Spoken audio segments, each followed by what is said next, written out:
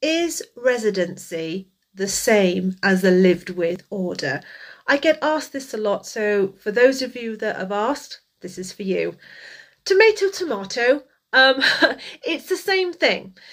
Those of you who will be used to the term residency will probably have an older court order.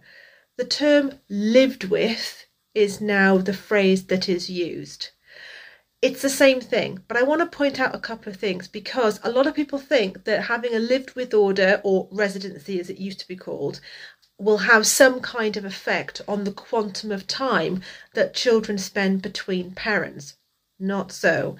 In fact, the residency slash lived with order really only has an effect on whether or not the resident parent can take a child abroad for up to 28 days without consent of the other party. My small caveat, consent is totally different to consultation, just FYI in that. That term, residency, has little to do with the quantum of time. There were famous case laws where a child was living in Scotland and having a home down in England, and there was still a shared residence order or a lived with order with both parents. So it can seem really quite complicated, especially when you look at some of the phrases and terms that you see on a court order, and you might be scratching your head and you're thinking, well, what does that exactly does that mean? So I hope this video has helped you.